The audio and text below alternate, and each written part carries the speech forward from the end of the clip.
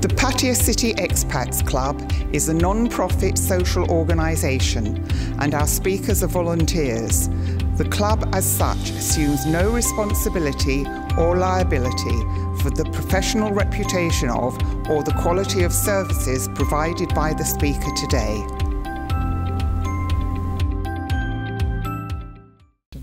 And we're very lucky to have Barry, his incredibly knowledge about all sorts of things, but especially to give us the latest, what I like to call the latest visa challenges and opportunities in Thailand, right? So without further ado, by the way, some people will have already been here for one of Barry's very informative talks. One thing I'll say, so I don't forget to say it later, is you definitely want to go to pattayamail.com and subscribe to their daily email, and it'll come and it'll give a summary of the most important new articles. And if Barry Kenyon has written one of them, which he does a couple of times a week, I think, definitely want to click on that and read anything that Barry Kenyon's wrote. So handing over to journalist, speaker, bon vivant. Okay, great. Thanks for coming back, Barry. You're welcome. Good morning, everyone. If I seem to have to bob up and down, standing and sitting, it's because unlike most men of my age, and I'm 82 now, I don't suffer from high blood pressure, I suffer from low blood pressure, hypertension. It's very difficult to cure or address, and it's a bit bad for some reason this week, so if I sit down it's to prevent my head spinning a bit. Okay, well, I'm told reliably that I've been doing these talks on immigration for 25 years, on and off. So I've a very important announcement to make this morning. For another 25 years, I can assure you. Yeah, you're dead right there. So another thing to bear in mind, I think, is when I talk about immigration, while I draw on many sources from the immigration itself, I know some people there, not only in Pattaya either, from the media sometimes, or from the legal practice, who still employ me as an honorary consultant for overseas cases, civil and criminal, not mostly about immigration, but about Thai widows trying to claim British and American pensions and arguments about wills and that sort of thing. I've been doing that now for quite a number of years. But because I am connected with these other organizations informally, please bear in mind that when I talk about immigration, I'm speaking only for myself, not anyone else. Could we have slide number 1, please? If this works. Yeah. These are the trends in immigration, which I think everyone ought to be aware of if you're not already. The first is that there's been a collapse of the tourist visa system in Thailand, deliberately by this government to increase numbers. In the old days, people in this room could always get 30 days on arrival as a short-term tourist, sometimes 45 days under the previous military government, 30 at the moment, and it's easy to get another 30 by extending at immigration. That's, you know, Europe, including Britain, in or out of the EU, America, Australia. But it wasn't true for most of the world, and wasn't true for most of the countries that provide the bulk of tourists to Thailand. When poor Thai came to power after the general election here last May, the Prime Minister has made it a personal crusade, Seta Tarvisin, made it a personal crusade to collapse, insofar as he can, the visa system so that people from countries that provide most of the tourists no longer need a visa in advance or a visa on arrival at the airport, which required a lot of filling in of forms. He's making these new countries visa exempt, like you always have been, most people in this room, providing you were just a tourist. And I'm only speaking of tourists, not people who are long-term. We come to them later on. And so the countries that are now benefiting from visa exempt are 7 or 8, but the 3 important ones are Russia. They don't need any documentation now to come in, and they get 90 days, not 30 even. China, a permanent arrangement there for Chinese citizens, and they can extend a further 30 days without any documentation. And India, But of course the Thai government requires some sort of reciprocity, I can never say that word, in order to do this. So Thais can go to Russia, not admittedly for 90 days, they don't want to anyway, but for 30 without any documentation. The same with China, and very soon it will be true of India as well. So it's not a question of the Thai government collapsing the tourist visa system without any payback. There usually is a payback. And this, I think, we need to bear in mind. And it is working, because Thailand now has the 63rd most valuable passport in the world. That means the more countries that Thais can visit without a visa. That's what it's all about from the Thai government point of view. I believe the current total is just under 50 countries that Thais no longer require a visa to visit, including the major ones, as I say, Russia, China and India, and a handful of other countries as well. And it doesn't stop there. The Prime Minister wants to take it further. He's been to Paris and Berlin this week, speculating with the leaders there whether it would be possible for Thais to go to EU countries, the Schengen visa of 27 countries, without a visa, in return for those nationals coming here, we don't know for how long, as tourists, not as anything else, without any documentation, which they can anyway, of course, but maybe give them some other perks, like longer or something like that. And you say, well, that'll be very difficult to achieve. Well, indeed it will, because the Schengen 27 countries, once you're in the EU, you can go anywhere, there are no borders. But similarly, the Schengen visa people are keen that Thailand has its own form of Schengen arrangement. That is, 4 or 5 countries in ASEAN. You come to Thailand, you can also go to Cambodia, Vietnam, maybe Malaysia, without further ado, a sort of mini Schengen. Now, these things seem very ambitious, I know, but you have to bear in mind that this morning in the Bangkok Post, sorry about the paper, the dog got it before I did, it's wrecked the thing. Macron backs PM Schengen visa waiver. So this morning in the Bangkok Post, the Prime Minister of France, not that he's that popular, is openly supporting the idea of a visa exempt arrangement between the whole of the EU, which would leave Britain out in the cold, and America. And we'll have to see what happens to it. It might take, you know, rather a long time. In the medium term, these things will alter the tourist profile of Thailand, as you already know, in Pattaya, and as I wrote recently in the Pattaya Mail in an article about sex, it's no longer Pattaya mainly about middle-aged and elderly white men, such as most of the people in this room, including myself. It's a diversified market now. You all know that, so I'm not going to speculate on it further, but it's one of the prime agents for changing the tourist profile of Thailand. The destruction, I mean that, I don't mean that in a pejorative sense, the ending of visa requirements for tourists. I repeat, I'm only talking about tourists from more and more countries in the world. I think it's within possibly 12 months you may well see that it goes a lot further. So those are the tourists, they don't need an entry visa more and more. The countries that do need entry visas, and that's most countries in the world, do require an entry visa to come to Thailand, mainly in Africa and Latin America, some parts of Asia, but they're not providing the numbers of Thai tourists, they're providing a small number. So in terms of those arriving at the airport and the borders, it's getting on for 90% of people who actually arrive here, rather than what countries they come from, who don't require any documentation as a tourist. So it's quite a remarkable transformation of this, of the per Thai administration within a remarkably short period.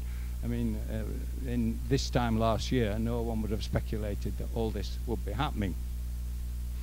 The second trend that I discern in immigration at the moment is more discretion at branch or officer level. I think all of you know that if you go to Phuket immigration, you might not get the same as you in Pattaya immigration in terms of detail. The rules remain the same, how many days you get in an extension and so on, but the documents that you have to provide for different sorts of visas and services, such as Ekasan TU, the document that shows your address that you need for all sorts of purposes, like opening a bank account and all that. That will vary increasingly from office to office, and even individual officer to officer. And there's nothing much you can do about it, only be aware that if you move to another part of the country, you might be requiring a different set of documentation that you need. To give you already know, I think, that if you're going to buy a condo in Udon Thani, then you have to go to the immigration if you need a letter proving your address in Udon Thani. You can't do it here. A lot of people get tangled up with applying for driving licenses here because they're very strict in the driving license office. Proof of your address, the address must be in Chonburi for the immigration to give you a letter. So all that is true. What can you do about it? Nothing. You can only keep reading the updates that appear in the press, or sometimes meetings here, about the discretion at branch or officer level. Finally, it should be said that at immigration now, there are many people wearing an immigration jacket who are not, of course, immigration officers, because there's a big use now of civilian people, particularly the young men and women you see in immigration in Jomtien. They're not necessarily training to be immigration officers. They are employed, as it were, as civilians under the supervision of immigration officers. This also can lead to some tangles, of course, misunderstandings over language and all the rest of it. It's a trend, nothing much we can do about it, but don't worry, everyone has it. There is also a reliance on new technology more and more in immigration matters. You might wonder if the destruction of that's a bad word, if the ending of the tourist visa requirements for so many tourists is a good or a bad idea. Won't it lead to a lot of people flooding the country who shouldn't be here? Well, not really. I mean, it might do, but there's no reason for that would happen, because the new technology now in use in immigration stations all around the world, including Thailand, allow anyway for the same sort of checks to be made on a computer as people arrive as was ever made when they had to apply for a tourist visa, I repeat again, in advance. Namely, have you ever been in trouble in Thailand before? Have you ever been before the courts? If you have, then you would not be allowed in, at least you shouldn't be allowed in if you've been in trouble before, unless you've got a certificate of exemption or something special. That can be done by machine, doesn't need a person or a document. Automatic, you can find these things. Or the other thing on the computer would be if you wanted by a Thai court, did you skip the country last time and managed to get out through a border post by swimming across a river or something, and you've come back, would it show up? Yes, it would. People wanted by the Thai courts would automatically figure on that, on the immigration computer. So, and whether you wanted as well by Interpol, internationally, if you're an international tourist, would also show up. Those were the only three things that were ever checked anyway for tourists by and large worldwide, let alone just in Thailand. Have you been in trouble before in this country? Are you wanted by a Thai court? And are you wanted significantly by serious offences by overseas? And this can be done by machine. Indeed, many people believe that in 10 years you won't be carrying a passport at all. That all the information will be, and there are trials going on for this anyway. Oh, that's interesting. Okay, there are trials going on anyway to have seamless travel, as it's called, with no passport. All the information is on your mobile phone, and the details about any visas you need will be found on apps that are issued by the relevant authority. I don't know if it's true in 10 years, but that's what many people believe. Travel is moving now at such an enormous speed that we're moving to a situation where human beings are hardly necessary, as it were, other than maybe to stop you if you're doing something wrong. So that's another trend, and Thailand has always been at the forefront of using new technology in immigration. As early as 1977, for example, they were wondering about whether to, on the computers, be able to deal with biometric passports. You know, Thailand has a very good record of being upfront about all these things, believe it or believe it not. Another trend in immigration at the moment are outside partners involved in visas. Most people believe that all visas are given by the immigration. Well, sort of, but not really. There are an increasing number of visas now that use other partners. If you are interested, for example, in the LTR, the long-term residence visa, which is 10 years, complex it is because it caters for different markets. Wealthy retirees, you've got to be on at least $80,000 a year, or heavy investments by business people, global citizens. I'm never sure what a global citizen is. Lots of categories, but all of them eligible for 10 years. And the bonuses of the LTR are substantial. You don't need to worry about whether you're bringing in income from overseas, a thing that worries a lot of people in this room. What will I have to fill in a tin, you know, a tax identification number next year? Will I be taxed on my old age pension? LTR, exempt.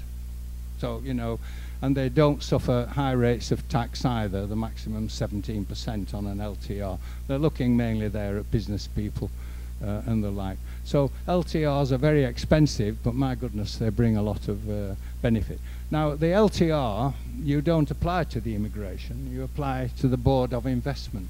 Most people have hardly heard of it, but it's arguably the most significant economic powerhouse in Thailand today. It also can validate businesses with different rules from most work permits. Most work permits require you to have at least 4 Thai employees working under you or with you. With the BOI work permit, the rules are quite different. You don't necessarily need anyone Thai working with you, providing you have the LTR visa as well. So, you know, there's a lot of stuff going on there. The point I'm making is it's no longer, if it ever was, true to say that the immigration controls. They have to be consulted, of course, but the BOI is the place where you collect your visa eventually. And there are other visas, even the elite visa, which many of you have. Yes, the immigration have to control it, but that's not, it's the TAT, the Tourist Authority of Thailand, that does all the publicity about it. This has pushed and pushed and pushed to make this visa popular. And as you know, most of your correspondence, if you obtain the TAT, the elite visa, will be with TAT, not with the immigration, although they're involved. New visas coming along all the time also require the participation of third parties. Did you read recently that Thailand's about to introduce a martial arts 3-month non-immigrant visa? Will be awarded by immigration departments abroad if you want one, but you know, you've got to prove that you're really into martial arts, which I don't know much about. I always thought Kung Fu was prawn curry in an Indian restaurant, but it turns out to be something different. You know, the Kung Fu Association here is actively involved in this visa, you know. Another one might be medical visas. There are, although they're not really necessary, are visas available for people who want to come here to have operations, or one breast is bigger than the other, or you want breasts when you haven't got any at the moment. All the rest of it, cosmetic surgery. There are medical visas for that, but they involve the active cooperation of hospitals in it. So the basic point being made that outside partners now are important in visas, not necessarily the bureaucracy, which most people assume is limited just to the immigration. And finally, the final trend, I think, is, and you will all know this, that in return for the collapse of visas, there is an emphasis now by the government wants to know where you're sleeping more or less all the time. And I think you're aware that there are 2 forms that test that on a regular basis, the TM30 and the 90-day report your address. Next slide, please. I hope it, yes. So this is the, oh, it's done it the other way around. Okay. So the TM30, just very briefly, the TM30 is a form that was devised many years ago, and the idea is that within 24 hours, the immigration know where you are. If you look at the TM30, it says on it you must report within 1 day. Now they're not too strict about that, but how strict they are varies from office to office and what time of day it is and whether the officers recently had a coffee break, you know, but it's there. You shouldn't, in theory, have to bother about it, people in this room. It should be done if you're in a hotel by the hotel on online TM30, which they can do, or in a condo if the condo management do it properly.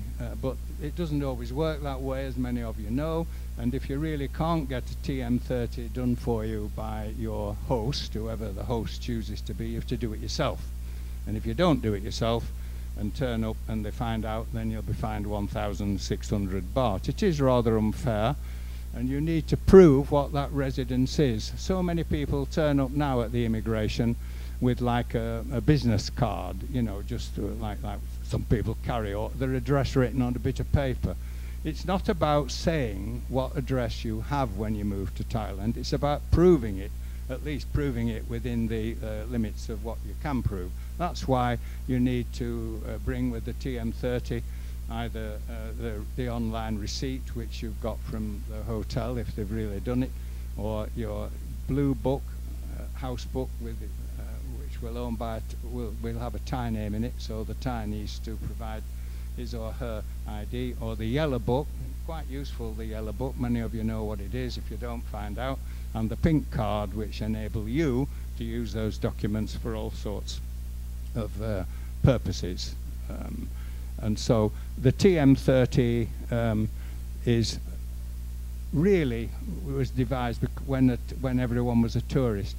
Do you need to worry about it if you're on, let's say, a 1 year, as I know many of you are, 1 year extension of stay? Well, not necessarily every time. The problem is that when you go for a service in immigration, like you might be opening a bank account and need a letter for that, or you might be needing an extension, a 1 year extension in the case of what I've just mentioned, then increasingly they are asking for the most recent TM30 since you last came in the country. So that's where you'll find when you're renewing your 1 year retirement visa, say, or marriage visa or other sorts of visas, they want to see a TM30 in your passport and as part of the bureaucracy. I don't think it's fully compulsory yet, but I think it will be becoming compulsory.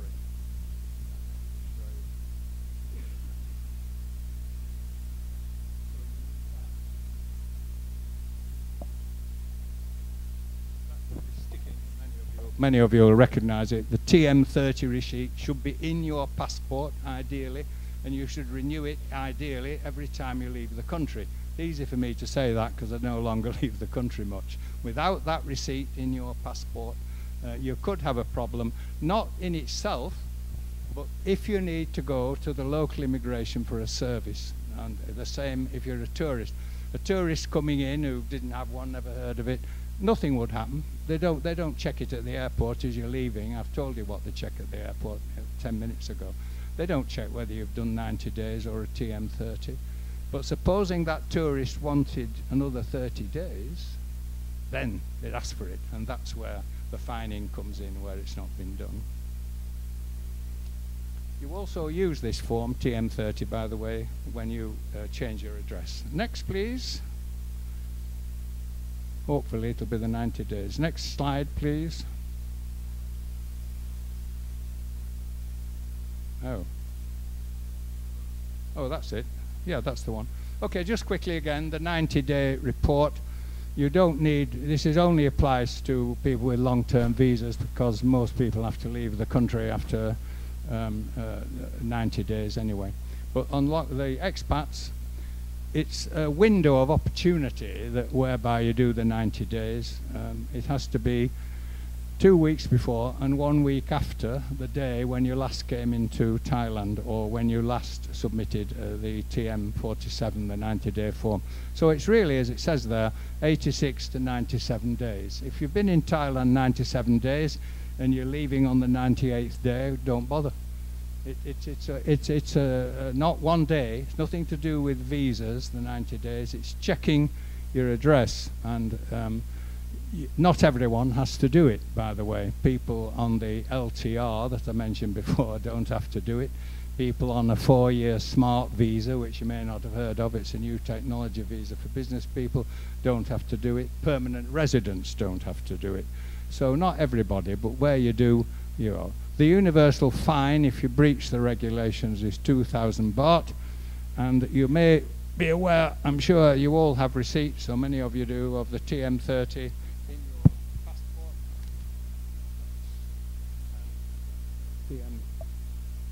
TM47, the 90-day receipt.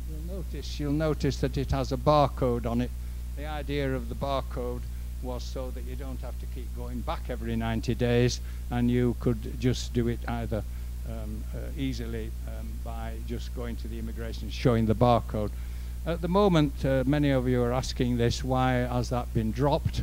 It's because of a new computer system that Bangkok insisted immigration officers all over the country introduce. So you have to turn up in person or do it online, because the new computer system doesn't recognize you if you just use a barcode. So it's one of those, you know. Whether it'll go back to being easier with a barcode, we'll have to wait and see. Nobody really knows. A lot of online reporting systems with it. If you change your passport, for example, it's, the new system doesn't seem to know that you've changed your passport, and if you try to do it online, you may get a rude note saying you can't do it, you know, because it's not you. If you've changed your passport, you may find you don't even have the option of doing it online, but you'd have to turn up. Some people have no trouble doing it online normally, and other people like me have never managed it. Maybe in the discussion later you could give your own experience there. It's always been a mystery to me how people do it. There is a sort of connection with the TM30 as well, the other form we mentioned a moment ago. Increasingly the people, the young girls who are receiving your receiving your 90-day form, increasingly are saying, where's your TM30, you know, to go with it. So that, although it's again unofficial, it's better for what's coming ahead, I think, over the next year or two. It's better to make sure you do the 90 days when you should, and make sure you have a recent TM30. I think you save yourself a lot of trouble, I think, if you do that. Okay, next please.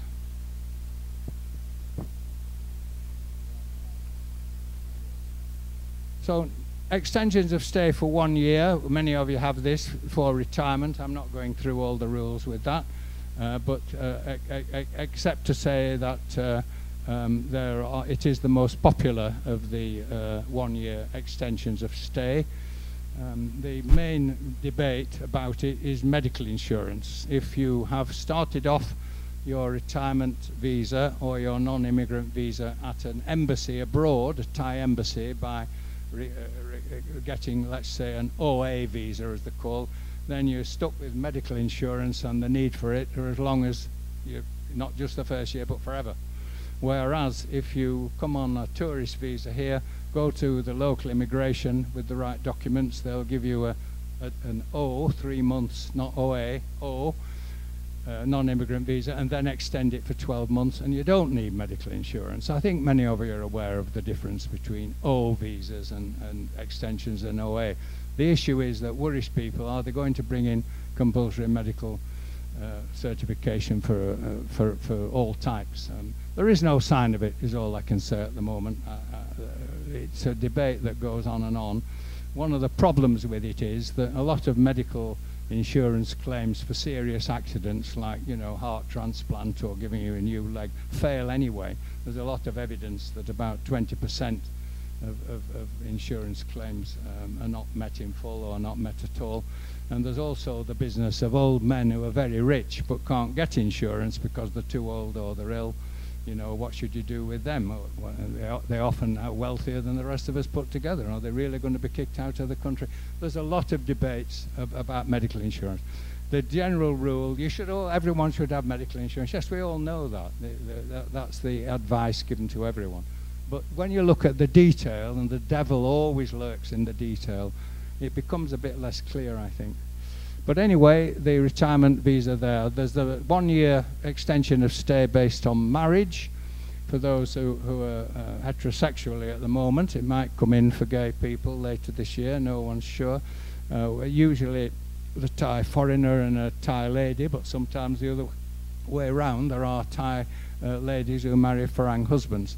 This visa is not much used by anyone who is over 50, because you would be eligible for a retirement visa over 50, and there's no benefit particularly with the marriage visa, except a little bit of an advantage if you're also going to work, but it's not terribly significant.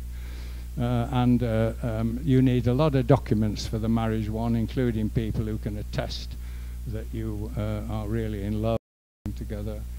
They might get a visit from the immigration police checking whether your socks are in the same drawer as her knickers or whatever, you know, this kind of thing, checking up.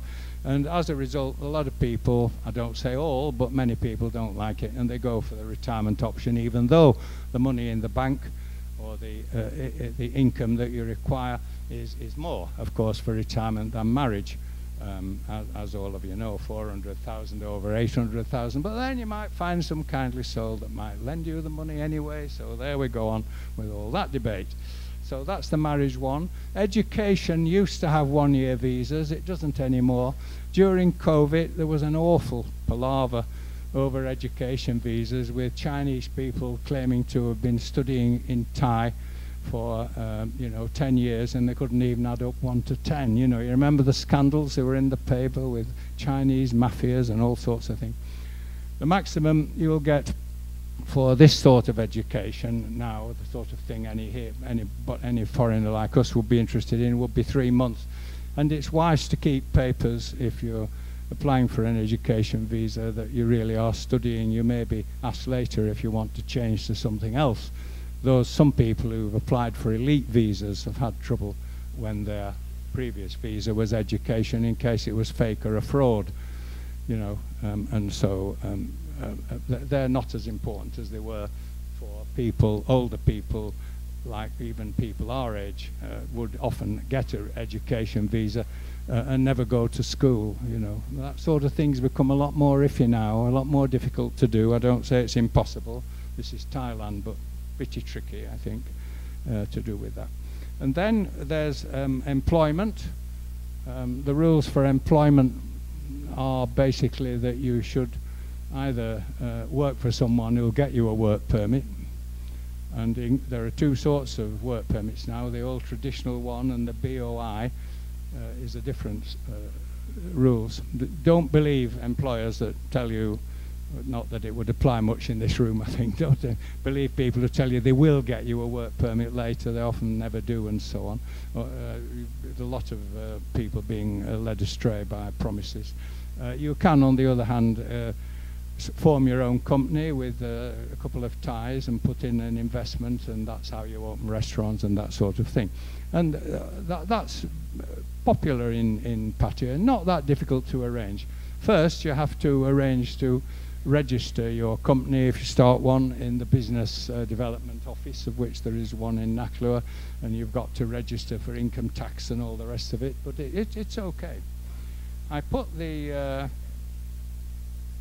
photograph, which seems to have disappeared, I saw it a moment ago, of a lawyer. There he is. Yeah, the other is the Thai lawyer for whom I'm an honorary advisor for overseas cases, Jesapon Bunag, who has offices next to the immigration. I've put him up there because you see all these locals queuing up at the immigration or our offices nearly every day from Burma or Myanmar, Laos and Cambodia. And these are the local workers that we heard a bit about last week by Phil, who said many of them were abused and, you know, ending up in unmarked graves and all sorts of awful things. I think the ones that are legal, who have to register in our office by an outsourcing arrangement with the immigration, I don't think they suffer so much from that. It's the undocumented ones, I think, who just come into the country, understandably fleeing the trouble in Myanmar, and don't realize what to do, who get caught. But there are legally registered in Pattaya alone, about in just this area, you know, 5,000 or so of these workers from Myanmar, Laos and Cambodia.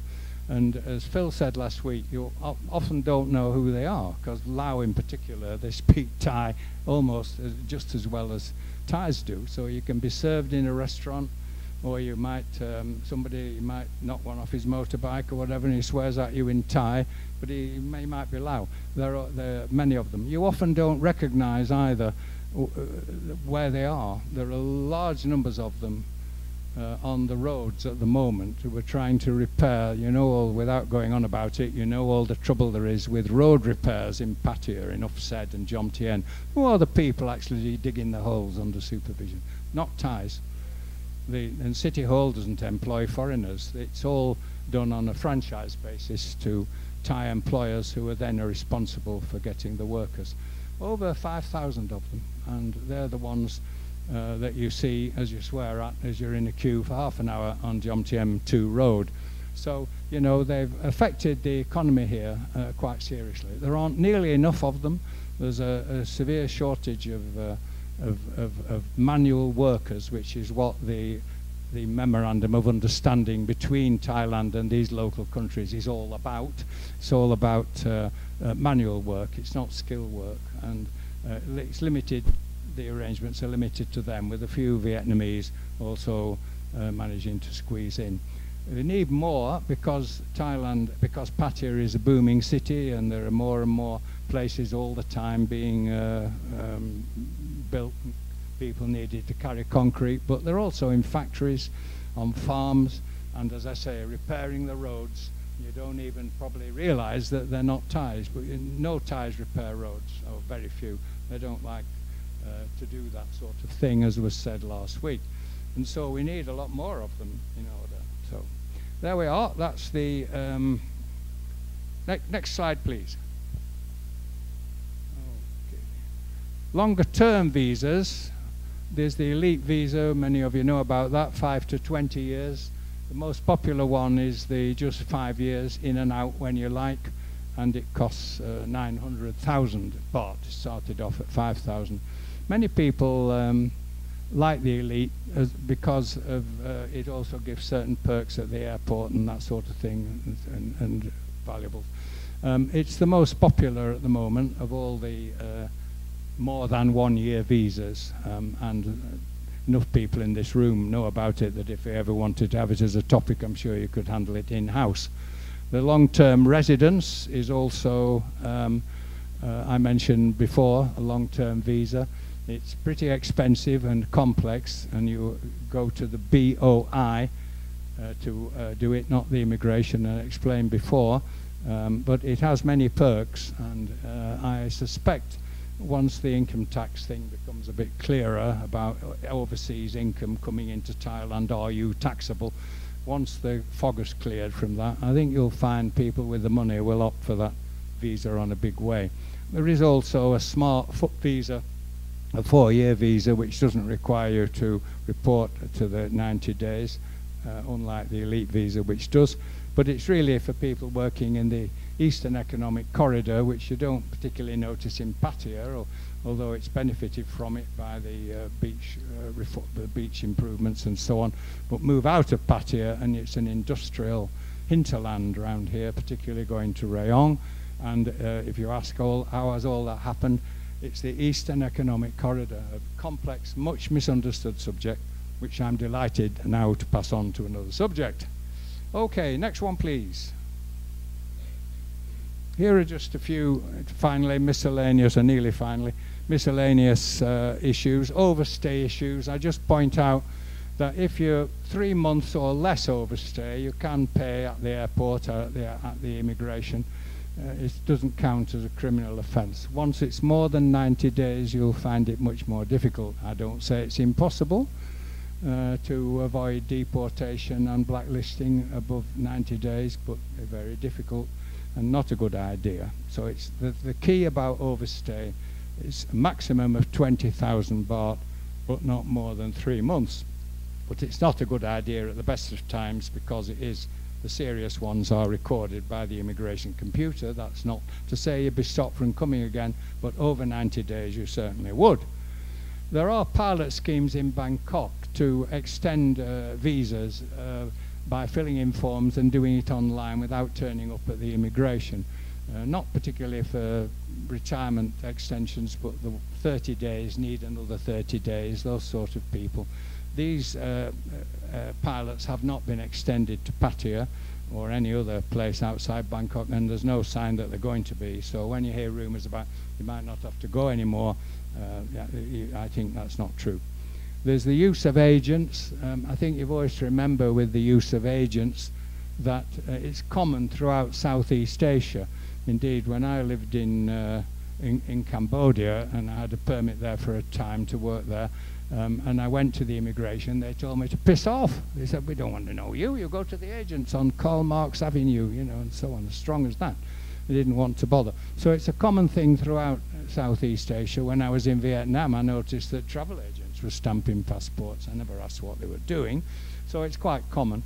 Agents can be useful, but most of the work of agents is actually because people are mystified by forms and that sort of thing and don't mind paying for the extra.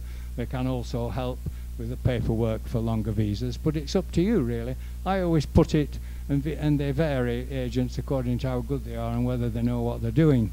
And these are matters that you have to sort out for yourself. You can't compare one with another. I always put it this way. All of us are economy class when we go to renew our visas or need to deal with immigration. Business class, you pay more, you get certain bonuses. But as we all know, business class on the airlines varies which airline it is. When you transfer stamp to a new passport, when you have an old and a new, you need to go to the local immigration or the office where your visa is to do that. They no longer require a letter from your embassy, mainly because the embassies won't do them anymore. So there's only one form which is available at the immigration or the office next door. You fill in about your old and your new passport, do the right photocopies, produce 2 passports, and you'll get your old stamp put in the new passport. Certificates of resident, ekasan, for opening a bank account or needing to some other purpose like driving licenses, or you've just bought a condo and they want to address all that sort of thing. They're only issued in Thai now, not in English. So if you need it for an English purpose, you need somebody, you know, you need to send it somewhere where they don't speak Thai, you would need it translating by translation office. If you're really stuck, there is one next to the immigration in the office I work for. They don't do any different from anyone else. 500 baht a page, I think. But it does need doing. Don't send, if the translation's needed, make sure it's an agent that's authorized to do it. Okay, and lastly, foreigners on income tax coming up. I don't want to drag you through all this. This is the thing everyone's worried about, of course. Will I be paying tax? I just make a couple of simple points to you in conclusion about this. Firstly, this business about foreigners paying income tax on money transferred from overseas from January this year, it cannot have anything to do with what visa you're on. And people who tell you otherwise, I'm afraid, are not being honest, or they don't know. Just because you have a 1-year visa, let's say, that eligible, you are eligible to be in Thailand 1 year, elite retirement and so on, doesn't mean to say you are.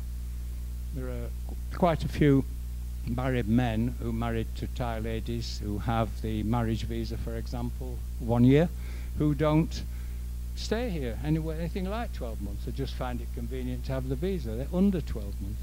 Many people with elite visas do it being flit in and out of the country all the time, particularly Chinese and business people. Doesn't mean to say because you have a visa that could be 12 months, it automatically means that you are. So they couldn't possibly say things like everyone on a retirement visa has to do this and the other. Some people are not here for 6 months, and if you're here for less than 180 days, you're not covered anyway by the new tax regulation. And the other thing I'd want to say about income tax is don't do anything. Don't rush to do anything now. You know, if you, whether you have accessible income or whether your income is non-accessible, if you send it overseas to this country, it's only started last January. It's only been in operation 2.5 months. Nothing happens. No tax is paid. Nothing happens to your money in the bank. If you are shown to be eligible to have to pay it, or even if you're not, if we're not sure if we'll all have to fill a tax form in or not, whatever, Nothing happens till January to March 2025, which is when you fill a tax form in, if you have to fill one in, recording the income from overseas in this calendar year. So what's the great rush to, you know, there's another 9 months. On a very interesting interview with a senior tax official with the Swiss ambassador, which is available on YouTube, you can find it quite easily. He said a few interesting things. The Thai, the man from the Inland Revenue, the man from the Internal Revenue Service. He said, for example, all the forms that require you to apply for a TIN, a tax registration number, or to fill in the forms are in Thai. He said, this won't do, we're going to have them translated into English and with a commentary. Now, I'm pretty interested in that, you know, a commentary from the Inland Revenue at the time when they published the form. So before I put my name down with lawyers in Bangkok to receive newsletters or pay them money or whatever, I think I'd just wait, you know. I don't see what the rush is.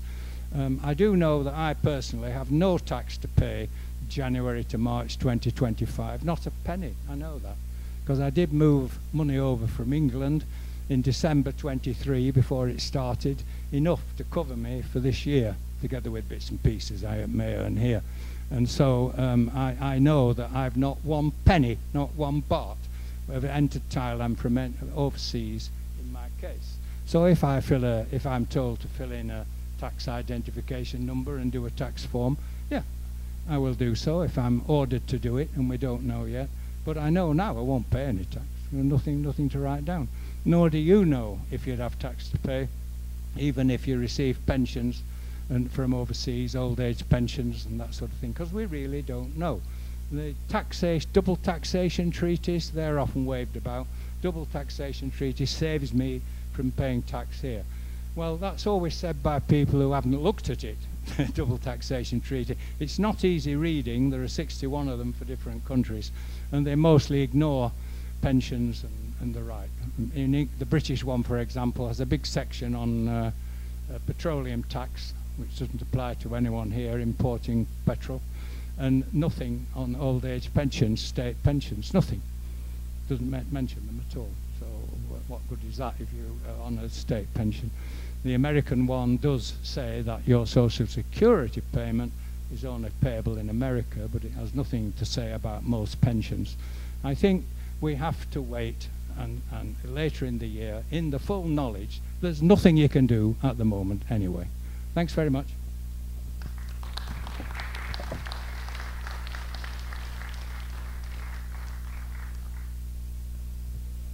So when you're talking about extensions, you didn't mention that like a retirement visa, you extend differently than you would an OA visa, which you obtain outside of Thailand. I know for a fact, and I've done this, that for an OA visa, I had to make a border run to Cambodia to be able to extend it. The local immigration office would not extend an OA visa. But an O visa, which is a retirement or non-O visa, you can just go to the local immigration office and get that extended. I think I might be able to answer that partly. When you get an OA visa, which is unfortunately what I came in on, every time you come into the country, you automatically get 12 months.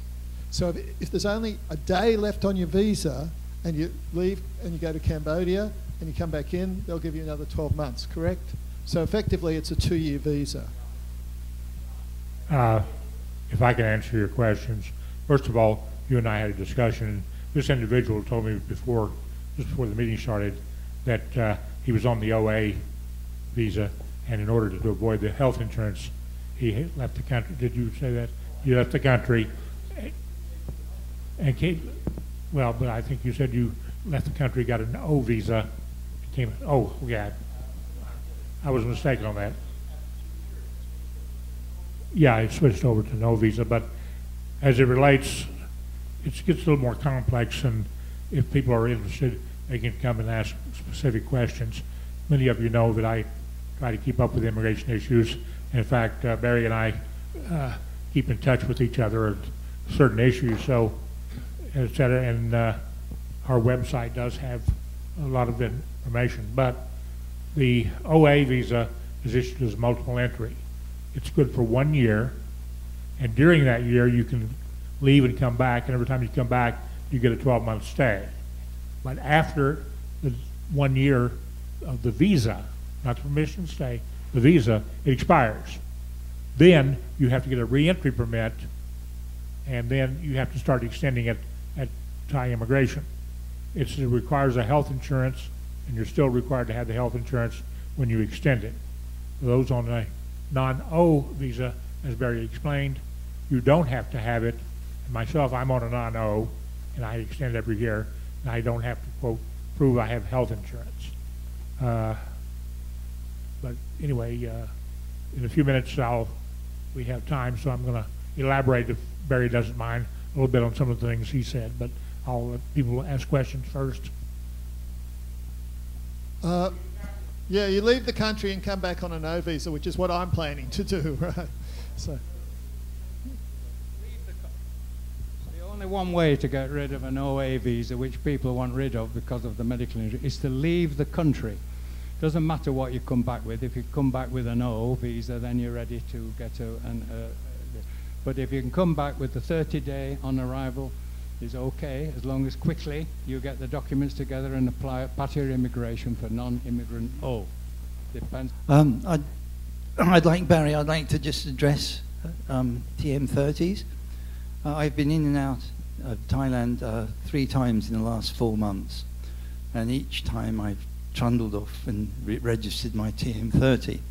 Now, on the last occasion, on the 1st of March, I trundled down with my paperwork, and I was told very specifically that as a condo owner who's using the same address, I do not have to report a TM30, provided I keep the TM30 receipt from my previous registration.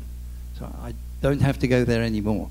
Now, I've seen various conflicts on the forums with people saying that is the case, that isn't the case. Well, you're okay. You own your own condo, and they've made a note of that you're in the same address all the time. Many people having 1-year extensions of stay based on retirement, that's not the case. They're moving around from place to place. They're the ones, I think, I did say earlier that not everybody needs a TM30 to renew a retirement extension of stay, but some do. You've probably, you know, coincidentally hit on one of the reasons why some do and some don't, and that's the whole story of immigration. It's rarely universal. Thanks, Barry. Lovely, informative talk. So my question is, I was given by the bank many years ago a TIN number. I'm not exactly sure how many times I've used it, but I used to go down and claim my tax back from the tax office, the 15% that they deduct when you have investment or in your bank account. I haven't done it for the last couple of years. It's only a few thousand baht, but it does give you a free meal. So my question is, should I still go and reclaim this tax, and what exactly is the TIN number used for at this present moment? Very few foreigners at the moment have a TIN number because it's used only for people who are paying Thais who are paying income tax, and a very small number of foreigners on work permits, for example. An Englishman, say, on a work permit here needs a TIN number. He has to pay tax on his income in Thailand, not on what we were talking about before, overseas income. So the TIN is the way in which the Inland Revenue identifies you, either that you owe them money, or in the example you give, that they owe you money. You can claim back in some circumstances which you would either know about if it affects you or not know about it if it doesn't. And all that the Inland Revenue are saying is more people might need to fill in a TIN, get a TIN number in future. Once you've got one, in answer to your question, I understand it survives you for life. So the same TIN number that you last used in 1928, they could still trace you today. Yeah, I mean, I don't think you necessarily need a TIN number, but it's probably best most people go down to the tax office and get the tax back, because certainly if they've got 800,000 in the bank, they can reclaim a few thousand baht every year. And also I think you just supply details of your bank account, and you can go up to about a year in arrears to reclaim this money. Okay, fine. Yeah. You think it's quite a good idea? Yes, I do. First of all, thank you, Barry. Another informative briefing. Appreciate it. I very foolishly forgot or didn't ask for a re-entry permit on my last upgrade or update of my retirement visa. Now we're going on a trip which will include Galician province. Will the immigration in Galician give me or likely give me a re-entry visa? Yes, normally you need to do things at your local immigration office, but actually, officially, the form to do the re-entry permit should be able to be done at any immigration office. But I think I'd take with me to Calacin, wherever you're sleeping there if you are, and just explain the problem. Can also, of course, get a re-entry permit at the airport, or some airports. Savannah Boom claim to be open 24 hours. But whether all immigration officers operate what I've just said, I wouldn't know. But in theory, you should be able to do that particular function at any immigration office. I think the people... just a comment. We own a condo for more than a long time. And our condo office, when we come in, we give them our passport, they make a copy of it, and they send, unbeknownst how they do it, but I've never had a trouble. That's my TM30. Just got my 90-day report. No comebacks on not having it in my passport. Because the condo are clearly doing it online for you, the TM30, which is hard to do yourself, I think. Well, I would encourage you to ask your condo if they will send in your arrival message, if you want to call it that. Good. Some do, some don't, of course.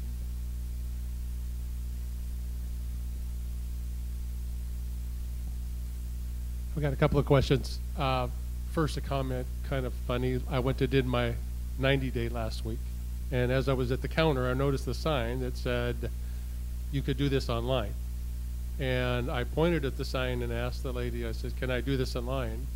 And I quote, she said, no, it no work sometime. What I said, isn't it? So they're very aware. They managed it. They're very aware that their system is only working. She probably sometimes. wasn't an immigration officer either. She was one of the civilians I referred to before. Right. So my first question is, I just read that they're looking at increasing the fees for the single entry and multi-entry stamps now to 6,000 and 22,000 baht.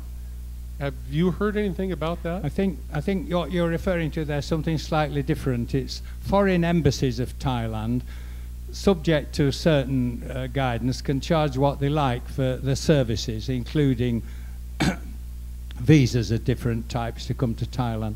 And the one in New Zealand has raised it, as you say, to 22,000 for this and see. The others don't seem to have followed suit, but you know, it's speculation. But it's not about here, it's about foreign embassies and their charging structures, which they're allowed some discretion.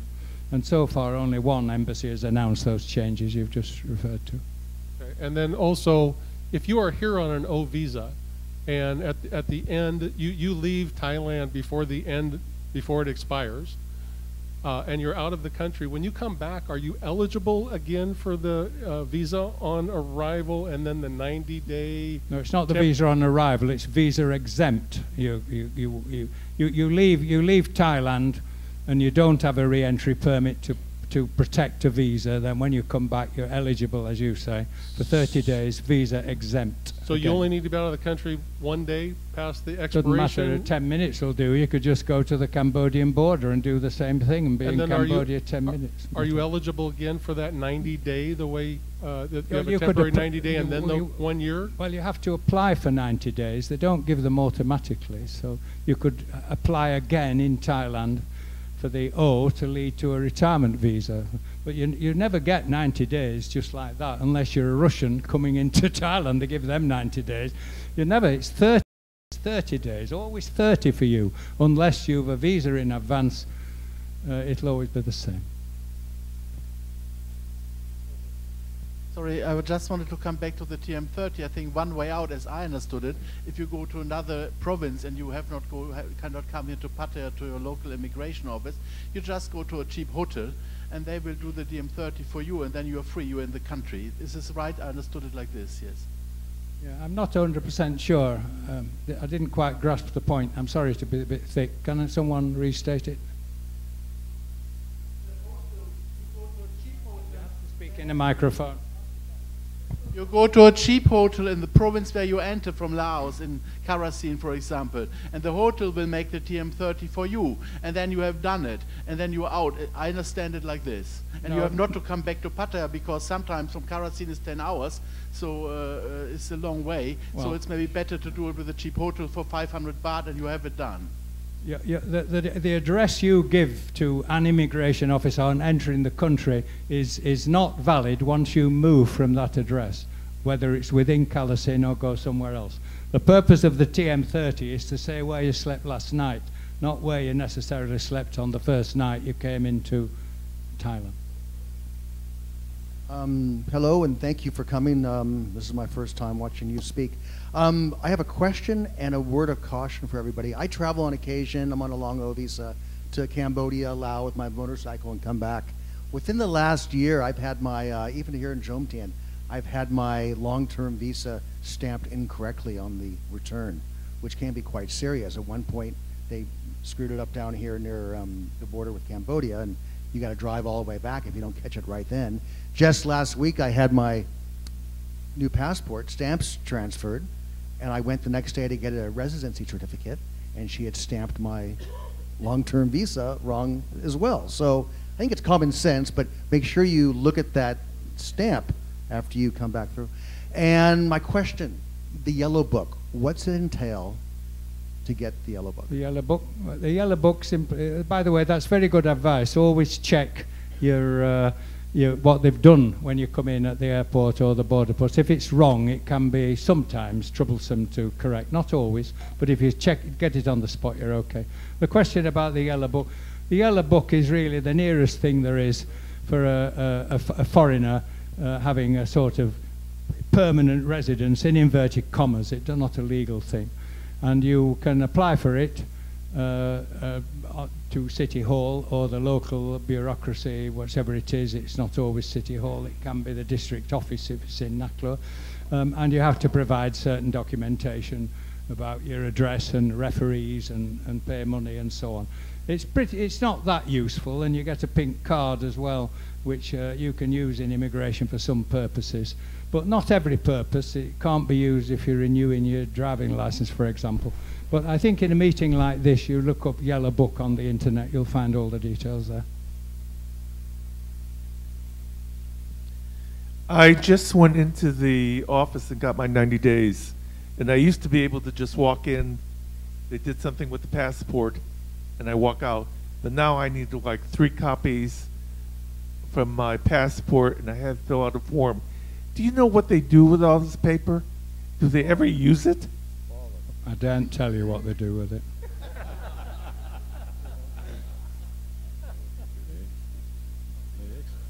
That's the new computer system, by the way. Requires you to turn up or do it online. You can't anymore use it with a barcode, which I covered earlier.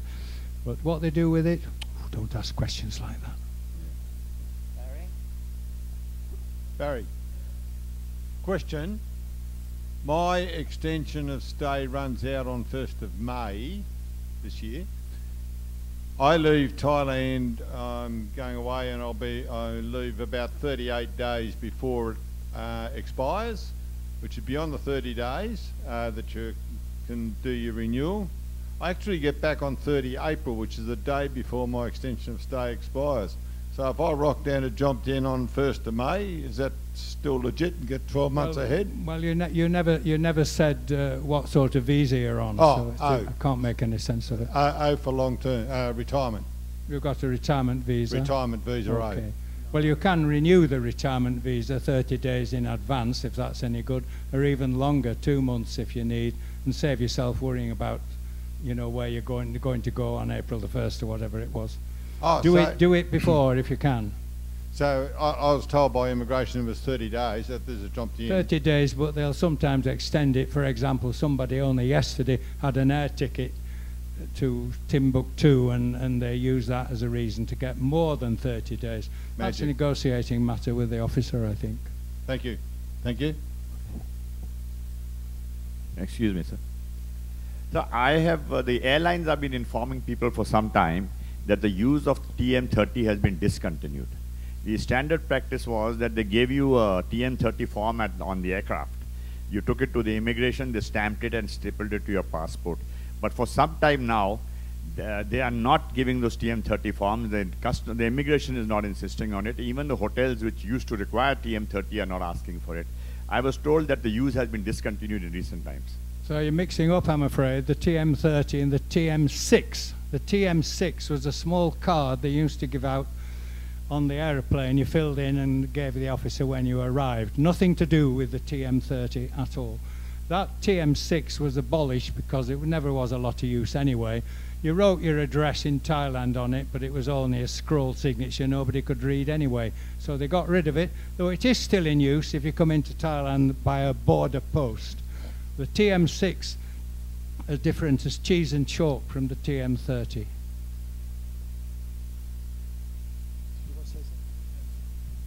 Okay, now most of the questions answered. We still have a little bit of time. Just to elaborate or add some additional information to Barry's presentation, but and also remember, if you go to the Thai immigration section on our webpage, you will find a lot of this information. So, but as an example, Barry was talking about the change of the civil people there, that are civilians that are working who may not be totally knowledgeable. That also may be sometimes the case with the immigration officer. But for example, the online appointment for retirement extensions. Don't go to the building B where everybody queues up, because they'll tell you to get in line. Go to the main building, show them your appointment slip, and they will direct you to desk 8, and there they will tell you what you need to do. But just make sure you show them you have the appointment. But as far as I know, only the retirement desk is honoring appointments. That's current, and that can always change. On the discretion of the immigration offices, if you go to Pattaya Immigration and you ask for to apply for your non-immigrant O visa for retirement purposes, they will require you to show that you had the 800,000 baht on deposit from outside of Thailand for at least 2 months. That's to get the application to get the visa. That is not in the rules. That's strictly Pattaya. But I had an interesting thing happen a while back, is an individual sent me a copy of the rule that was given to him by Chonburi Immigration. It looks just like the rule that you normally see on the immigration rules, and it did show that it was required to be 2 months in advance. I sent the person back the rule from the main immigration webpage, which doesn't show that information. So apparently people had raised that issue with the maybe Chonburi Immigration, and somebody added that and made up their own rule form to show you, but it is required 2 months in advance at Chonburi Immigration. I don't think any of the others are doing that.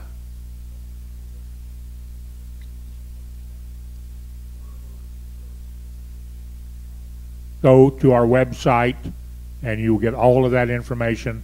Plus we have a checklist for those that have done it in the past, where you can pull down the checklist and it shows you the latest information we have for getting a retirement visa, doing the 800,000, the 65,000 monthly income, also for marriage visa in both cases.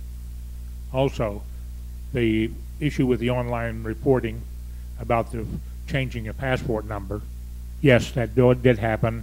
We had it reported here, and however, that apparently they got that corrected, because I've had several reports of people who have been able to register online recently, but the most important person that made that report was me. I have changed my passport since my last time coming into Thailand, and I did my online 90-day, and I had no problem. So apparently they do have that issue fixed. As to marriage visas, as Barry mentioned, a lot of retirees prefer, to qualify for retirement, prefer that over the marriage one because of the paperwork. But one of the things he didn't mention was that one of the drawbacks to the marriage visa is if your Thai spouse, you have a divorce or you die, your extension expires. So if you're on the retirement, it doesn't. The employment, working, I don't know much about work permits, don't try to keep up with it. So, but if you're an American citizen and you're wanting to start a business, look into the Treaty of Amity between the U.S. and Thailand. I know there's been several American citizens who were able to form their own companies and get a work permit and weren't required to have all the Thai employees, etc. Well, don't forget to use the Treaty of Amity. You need the permission of the Thai Board of Investment. That may be, I don't know. Appear again. They're I don't know very the important. requirements, but I do know some people that have looked into it and been able to do it. You can, but it's complex. Right. As far as the long-term retirement, long-term resident visa and the various purposes, they do have a retirement as a purpose in which the income has to be at least $80,000 US per year to qualify. I can meet that requirement, but the problem is they also require proof of health insurance. And although I do have the health insurance coverage here, in order for me to show proof, I can't because they wanted my embassy to certify it, and the U.S. Embassy will not do that. And Thai for this new Thai thing, Barry is absolutely right. Wait and see. We don't really know. If anything comes up that's official or I feel reliable, it will be posted in our newsletter. I can tell you that at least under the dual taxation treaty for the U.S., as Barry mentioned, Social Security for U.S. citizens is specifically exempt. Also, retirement of federal and I think even government employees is also exempt, specifically mentioned. And I know that because that's my pension, this comes from the government, so I will not be, or I will be exempt on that. But other pensions could be, but like I said, wait and see, because they haven't given out any idea what, first of all, what you will have to do, how you will report it, or anything else. But as soon as we get that information from a reliable source, I will post it in the newsletter. And thank you, Daryl. And by the way, Daryl does an unbelievable job with the website, trying to keep the information up to date. It's an incredibly valuable resource. A round of applause for Daryl. The newsletter's great. We are at oh no, is it a quick one? Because we are starting to run short of time here. It relates to what he just said. I recently renewed my 1-year extension, and I had a service do it, and I gave them my bank book, passport, etc. They came back after a couple of days and said, well, immigration didn't like the fact that I didn't have a whole year's worth of entries in my bank book, because I left and went to America for like 8 months, so there was a gap in there. They wanted to go back to the bank and get a statement from the bank showing everything throughout the whole year, and I couldn't do that myself because they only let you do 6 months from the internet, and that took, you know, a couple 3 days with the bank. And I thought, well, how come I didn't know that? Because it doesn't say that anywhere, I don't think. Has anybody else experienced that? I've heard of that, where they want to know what the hell you're living off, basically, that you're sort of having a legitimate life here. And I can answer some of that question. Okay, if you look at our checklist, it's on our website, it does comment that if you're using the 800,000 baht, you have to show proof to the immigration that for the past year before you go renew your extension, that it was at 800,000 for 3 months, at 400,000 up to 2 months before, and back to 800,000. And no, they will not take gaps in your, you know, they want to see everything. And you can get statements. They will accept the statements from your bank. And true, 6 months is what most of the banks do. You can get 12 months, but you have to give them about 5 to 7 days for the bank to order it from their headquarters. At least that's the way with Bangkok Bank, because I have to show when I do the 65,000 monthly income for my extension, and I have to give them a separate letter listing all of my deposits from outside of Thailand into my bank account. And in order to get that, I have to go to the Bangkok Bank, have them get me a 12-month statement, because I don't keep my bank book up to date. And they give me the 12-month statement. Then from that statement, they prepare the letter for me. So that, yes, you can get it, and you will have to show proof from your bank if your bank book has not been kept up to date.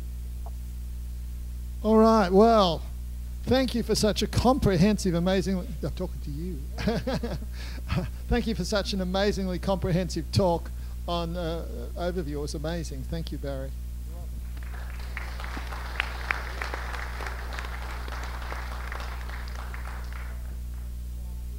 No, really, it's so good of you to come and share all your insights and stuff with us, so thank you very much. And of course, this talk will be put up on our YouTube channel, PCEC YouTube channel, so and many interesting talks from the past are up there as well,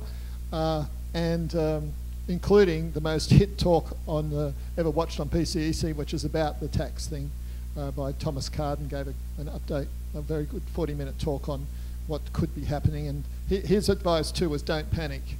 So